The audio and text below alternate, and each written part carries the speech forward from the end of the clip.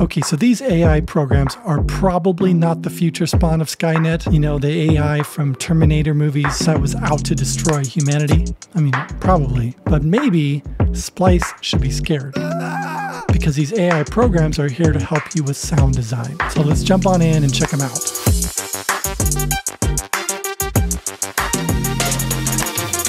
Okay, so in this video, we're going to look at Emergent Drums, which is sound design for, as the name implies, drums, and then also to Sistema, which is for sounds other than drums. And both of these have very distinct personalities. Okay, let's look at Emergent Drums first.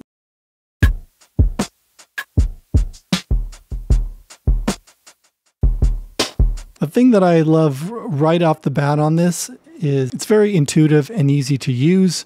You can move these locations around if you want to maybe move this drum over here so that the formatting is a little bit different, because I've noticed that it's not exactly the standard layout, which is normally kicks over here, snares, hi-hats like this. They get them kind of mixed up. So I would want to move these around, but you know, whatever, it's a small feature. And again, you just grab and drag this to wherever you want it to be.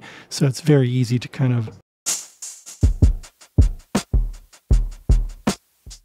to get this format to be exactly where you want it to be. They have a number of different presets that you can pull from initially that kind of get you started, which that's a really nice element to it. These drums sound pretty good.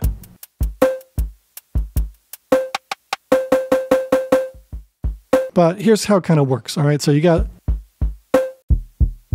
a starting point, and then you can come over here to adjust like the attack and release.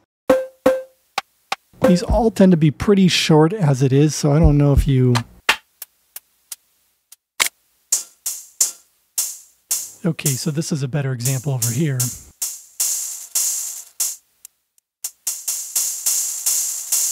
If you want to tighten it up a little bit, you can, although you can't really extend it any further. You know, if this kick here, you want it to be longer, you can't just increase the release. I mean, this sample has more, but you can't like go for a full 808 where it's like boom and held out for as long as you hold the note. There's kind of a limit to how far that goes.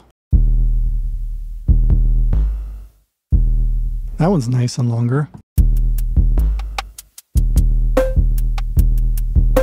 Oh, by the way, if you want to pick this up, there's an affiliate link in the description of the comments below. If you use that link, it helps out this channel. So once you hear these sounds, you might decide you want it to sound a little different. And this is where you get into the AI generation. You can either choose between crunchy or creamy as a sound generator. Let's just hear this snare.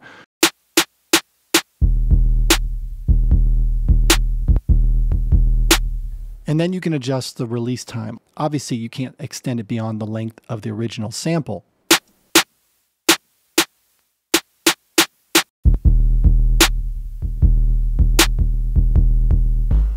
And then if you want to try something different, you just hit generate, and you can move the slider based upon how similar you want them to be, or you can make them a little bit more random.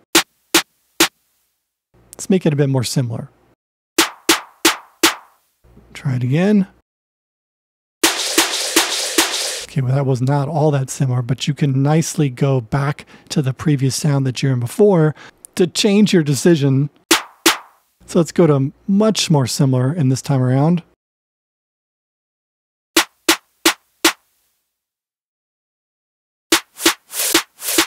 I always think this is kind of interesting where some of them throw this little piece out there. If you want to, you can just quickly tighten up the end of it without having to even do the release.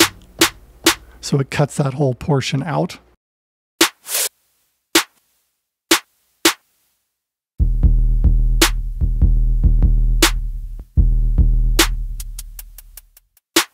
Well, let's keep trying here to make some a little bit more different.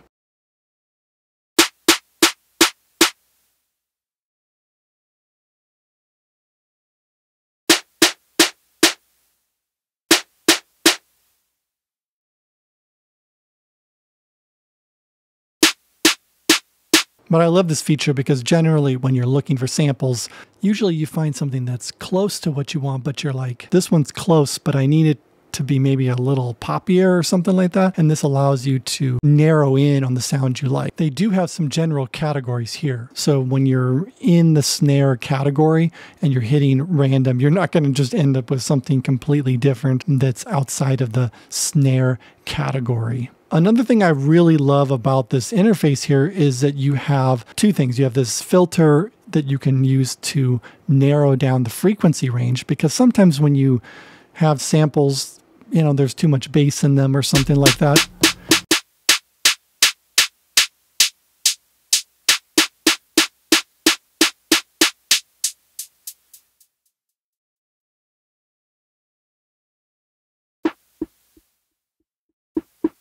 Just allows you to be able to have a lot of control right here in the Emergent Drums plugin rather than having to do that in your effects chain or something else. And then you also have clipping.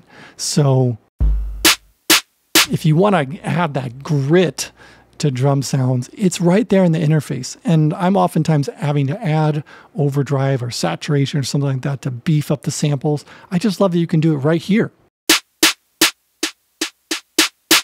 And it really changes the sound a lot.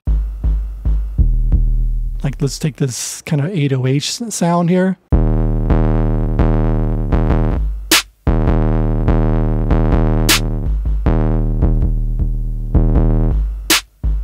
Maybe this one too.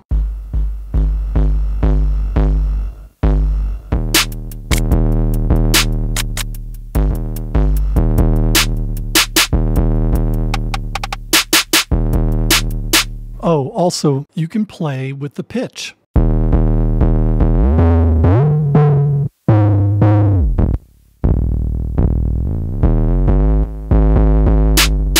Let's pop this snare up a lot higher. There we go.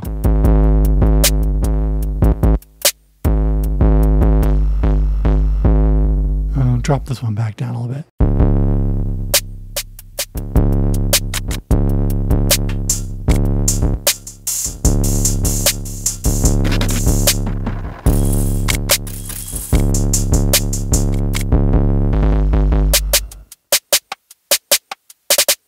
You also can do choke groups that are in here as well. So you can just use this interface like a drum rack without having to even taking the samples out of this particular space.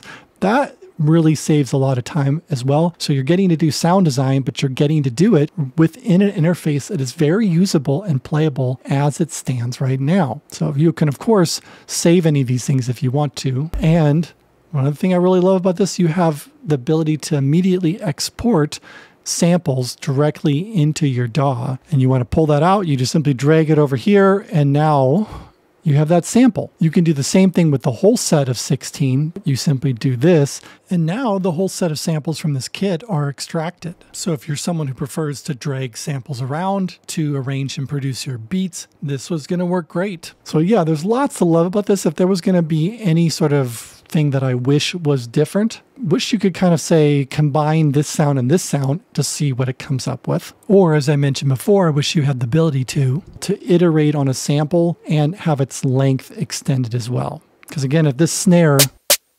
it's just short. So if you want a snare that rings out a little bit more, I have this on maximum release. There's nothing you can do to iterate on the snare that makes it longer unless you just kind of hit the generate button until you end up with something like that, you know? So for whatever reason, this one just kind of generated a long sample, and I probably want to save this one as a starting point so that when I start to go through iterations on it, I got a longer sample to be there. Because now I can tighten it up, you know? You can always make them shorter. You just can't make them longer unless they exist to be long. But that's the only thing I would say. Otherwise, I love it. I mean, the interface, it kind of does everything that you'd want it to do. Very well designed. Okay, so now let's check out Sistema. And first of all, man, this user interface looks just so clean. It makes me want to use it, I'll have to admit. And I love how they have the effects right here, ADSR and other filter elements that you can get to easily. But it's clean. I like that. So to get to a new sound, there's just one here. You don't like it? Click the button.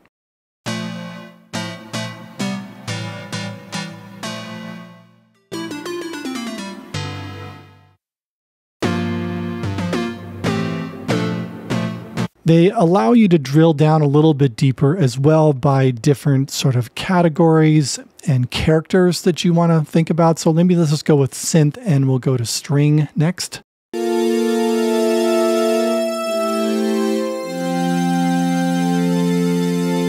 But let's add a few more effects on this one.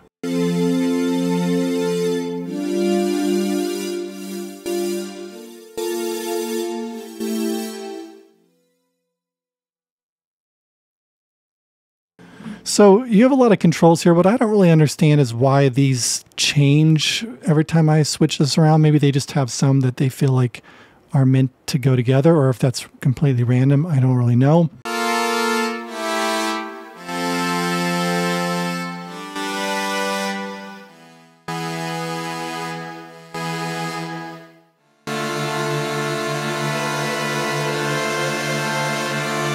And again, if you want to change some of the individual dynamics, you can certainly do that by increasing the attack or release, let's say.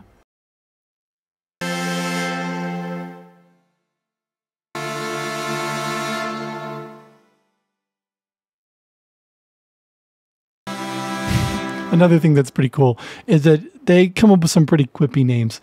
Voluptuary pluralism? I'm not sure if those are just randomly generated or how they do it, but it's a very nice touch to actually have a preset name in there that's fun. So if you want to save it, you just simply click here and you can change the name if you want to. If you feel like that voluptuary pluralism is a little too erotic sounding, go ahead and switch that to something else. Don't like it? Try something different.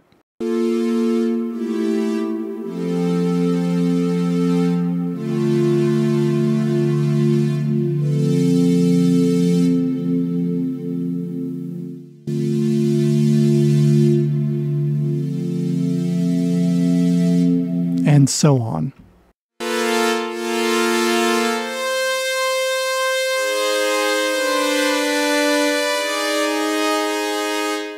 I still don't get why there's so many different effects down below here. I would have thought those would be the same, but oh, I guess you can go through and change them. Look at that. So it looks like it throws in some to start with, but then if you want to, you can just go ahead and choose between any of these in any order.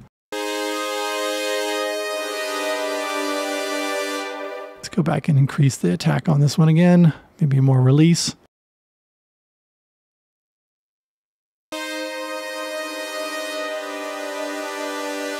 Increase the tension.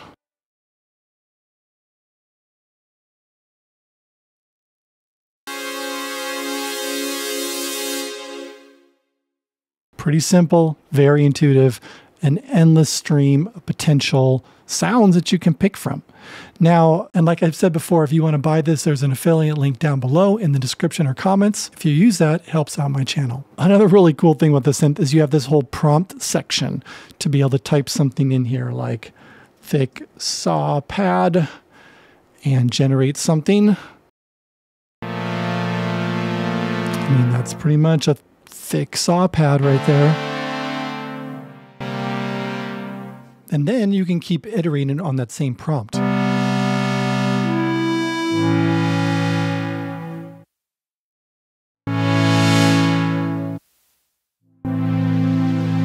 that's kind of nice.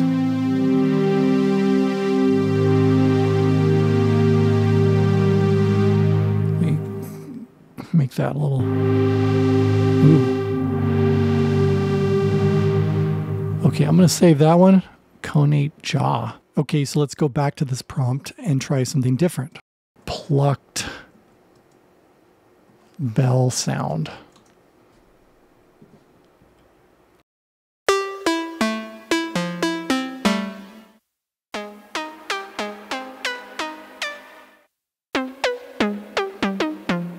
That doesn't sound very bellish, but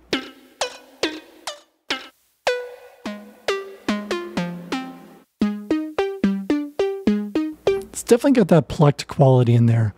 Okay, so how about a new one like a farty bass sound?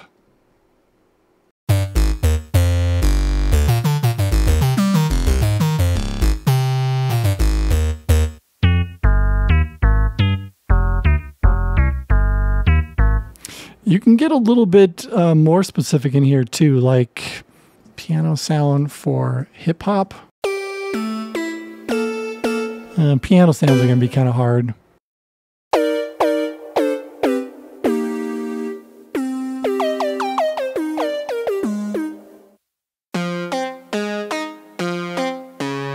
How about we do like a EDM stab? Okay.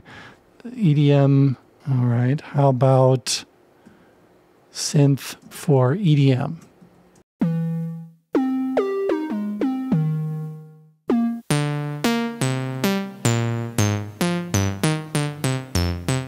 That one's got a nice little bell sound in there.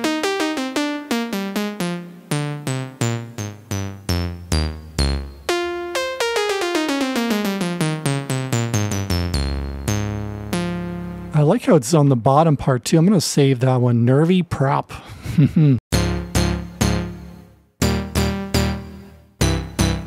Maybe a little more space. Maybe make it more massive.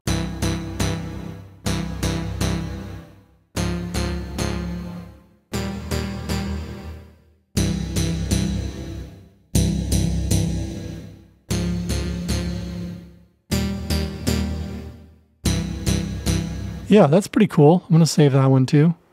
Did I already save that? Well, whatever. I'm going to save it now. And then you can get to your presets by just clicking up here on the name, and it'll show you all the presets you got.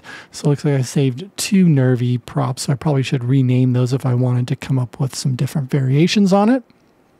Now, just a word here. You can't get too cheeky with regard to these prompts, like women screaming. Doesn't want to do that. And you can't do sound effects like noisy riser. So generating FX, nor can you do like a drum sound. They're not doing those, but you can do like crunchy 808. I don't know if I call that crunchy, but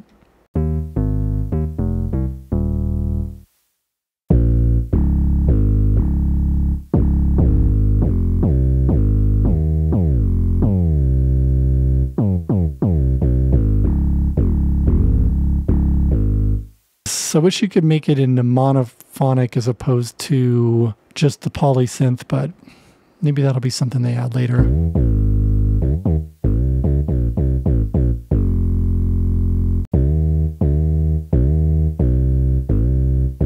Like, I don't know where it's gliding from. That's not really like how glide works, but whatever. The one thing that I wish you could do in Sistema is something like what we saw in Emergent Drums, where you could change the sound when you hit the iteration button, that you could maybe decide whether or not you want it to be really different from what you just heard or something similar, so that you could kind of narrow down your choices. Like usually when you're looking for sounds, you're like, oh, that's almost what I want, but I need it to be a little bit more fill in the blank, a little punchier, a little crunchier, a little bit more pluck, and then have it like focused iterations. Because once you hit this button, I mean, you kind of don't know what's going to happen. Now, the iterations will occur within these different categories, but